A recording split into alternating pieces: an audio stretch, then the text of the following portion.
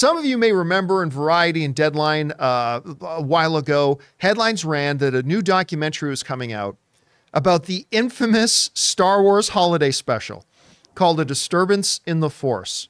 Well, it's now out and it's available today. And we are really lucky today to have one of the producers of the movie. You might remember him from directing such films as Fanboys, One Up, the Samuel L. Jackson, Haley Steinfeld film Barely Lethal. Hell, the guy even directed a Taylor Swift video. Our friend Kyle Newman. Kyle, how you doing, sir? Woo! What's up? Thank you for having me on. Good to have you here, man. First of all, like before we get into the movie, you've been keeping yourself real busy lately. You guys, on top of all that, you are like the D&D guy. You're the Dungeons and Dragons guy, and you and a bunch of your friends have been putting out a whole bunch of books. You were actually on the show a couple years ago to talk about one of the books that come out. You guys just did a couple more. Can you just tell everybody about those ones you just had put out? We want to take a moment and thank the sponsor of this video, MasterClass. Guys, you know, as a small business owner, I am finding myself having to be in negotiations all the time, whether it's with new contractors, vendors, or even agencies that represent our company. Now, I don't like to go into these negotiations unarmed, so I found the perfect class on MasterClass, The Art of Negotiation by Chris Voss, a real-life former FBI lead hostage negotiator. Taking this class on MasterClass made me feel a lot more equipped and confident going into all these various negotiations I have to do on a regular basis. MasterClass makes a meaningful gift this season for you and anyone on your list, because both of you can learn from the best to become your best, from leadership to effective communication to cooking.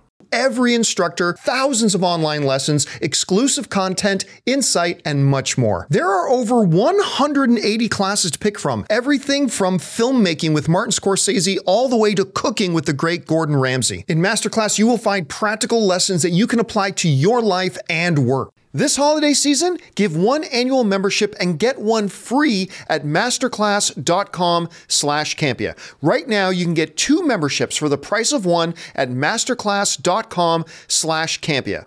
masterclass.com/Campea. Offer terms apply. We've got the sequel to our New York Times best-selling cookbook. This is that was called Heroes Feast, and this is the sequel, Flavors of the Multiverse. And there's actually a cooking show based on it right now on Amazon Freevee and Plex, and I'm in all 20 episodes. So they turned it into a cooking show. And then we've got the sequel to our Art and Arcana book. This one's called Lore and Legends. It's gorgeous.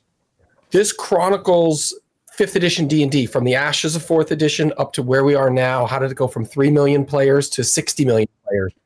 What are those phenomena? What made it a phenomenon? What are those cultural things that happened in the past 12 years to really transform this game? So those books are out, and like you said, we're really proud of it. And in the doc space, I'm also co-directing the doc on the history of Dungeons and Dragons for Hasbro, approaching the 50th anniversary next year. I remember when we covered that on the show when that announcement came out a while ago. We're excited about that, but specifically, we're here to talk about the new project that you're a producer on, Disturbance in the Force. Let me ask you this, like kind of like a broad question, but what is it about that holiday special? Because it's been featured in movies and TV shows. Weird Al even has references to it in his music and his videos quite often. What is it about the holiday special? Because normally if something that people consider bad comes out, it becomes quickly forgotten. Why has the holiday special endured in the pop cultural landscape for so long? You know what it is? It's that it's taboo. It's that it was pulled from our grasp, never to be released again. Although in Australia it did air 6 holiday seasons in a row after the initial airing. But the holiday special aired once and then it was gone. And it was almost like it was wiped from our memories. But then Instagram and internet and social media and everything came back, and so people can talk about it and meme about it, and it hasn't been allowed to disappear by fandom. I think people have taken it on like a badge of honor to support it or to watch it. It is a rough watch. It's not so bad it's good. It's just boring, and it's mystifying. And one of the reasons for doing it was what you said in your intro. You're here to provide context, and that's what we're here to provide, is context, so you can watch this thing in a new light. You can understand why and how it was made. Star Wars did not invent the horrible format that is variety television. Star Wars was just inserted into it at the tail end of variety's dominance on television, at a time when You had a few channels, and they had to make programming that lasted 2 hours that had to try to appeal to everyone and satisfy ultimately no one. And Star Wars was jammed into this, and as a way to keep Star Wars relevant, because George is investing all his own money into making Empire Strikes Back and setting up Lucasfilm, and he needs to protect his investment. So he needs to keep Star Wars in the zeitgeist, in pop culture. There's 3 years between movies, and this was a way for him to do it. So he begrudgingly said yes, and they made this nearly 2-hour holiday special, and they thought it was going to be like Rudolph. Frosty air every year, and it aired once and it's gone. So John, I think that's why people are interested in it, because when you hear about it, you're like, wait, they made a holiday special? Wait, rewind, explain this. And all the actors are in this? They all showed up on set and they're in it without guns to their head. So we talked to the writers, the directors, we talked to the dancers, we talked to Bob Mackey, the costume designer, everybody who was involved in this thing. Plus it has that veneer of pop culture analysis, everyone from Weird Al, Patton Oswalt, Paul Scheer, Taron Killam, Seth Green, everyone that, Seth worked with Lucasfilm, worked with George, and he got great insight into George's, thought process in this and allowing it to happen. So all that's in this, and it's a really fun movie in an age where most documentaries are absolutely cynical. Someone has to die, someone has to overdose, billions of dollars have to be lost. Can't we just talk about pop culture in a cool way? And that's what we try to do. And I think that's what these guys pulled off. I mean, kudos to the directors. This is right now sitting at 100% on Rotten Tomatoes with over 30 reviews, audience score through the roof. And it's just a fun, satisfying watch. What was the genesis of this? Like, how did this whole even project start? Like, who came up with the idea? What sparked it? What made it interesting to you? The idea of, let's go back and revisit this blight on television history. What was the impetus for that? Yeah. The interesting thing for me was that this was a period of Star Wars and Lucasfilm history that's rarely talked about. It's forgotten, sometimes choiceably forgotten. And you're watching the genesis. It's like Lucasfilm 1.0. One of our interviewees says it's before it was a fully formed entity. So they don't talk about it a lot. We get into the origins of how Star Wars was marketed. All of this stuff was fascinating to me, that Charlie Lippincott, who was PR for Lucasfilm, basically invented a new way to market movies, which we still market movies this way now. We go to conventions in advance. Yeah. We seed it out. We do comic books. We do magazines. We do anything we can to build up the momentum. And this was kind of unheard of at the time, especially a year in advance, putting out a novel, putting out Marvel issues.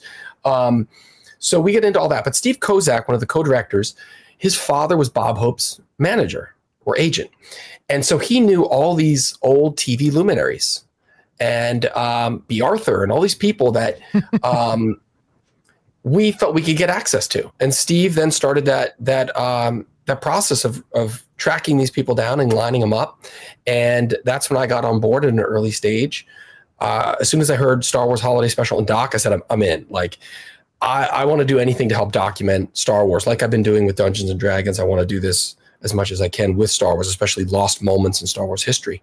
So it's Adam F. Goldberg, from the Goldbergs, Muppet Mayhem. He's exec producer. And we all just came on board because we loved it and we wanted to bring it to life. I want to throw this in kind of as a side thing here. On your IMDb, you have listed as an upcoming project, an untitled vigilante project. And it says it's in pre-production. At least that's what it's listed as. Is that happening? Is that actually in motion? Like, where would we find the time? No, it's not in pre-production right now. It's something I'm writing, actually. Okay. It's like a deconstruction of the vigilante superhero genre. It's almost like, I think we're done with superheroes in many ways. I've been working on this thing for 10 years. I was waiting for the time to be right. A movie like Unbreakable is way ahead of its time. This is like another look at hero identity, the way we would actually process it if something was real. It's almost like if you mix Spotlight and Nightcrawler and Citizen 4 and a little bit of Daredevil in a blender. I now remember you and I had dinner in Burbank a while ago, and you started telling me about this project. I think this is the one you were telling me about. And if so, I'm very excited about it. I'm still working on it at the time. And I'm working on something else right now too, that I'm writing to direct. And there's other things I'm casting. I don't know what's going to be next for me. I'm still in post on the Dungeons and Dragons feature doc for Hasbro and E1. So that's taking up the focus right now, getting this thing into the world. And then we'll see what happens kickoff next year.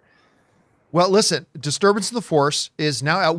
If people, and I'm sure there's a lot of people watching this right now, they're going to go and check this out. Like you see it's right now, awesome. 100% I'm not lying. 100% audience it's score. Hilarious. Where can people go and watch this right now?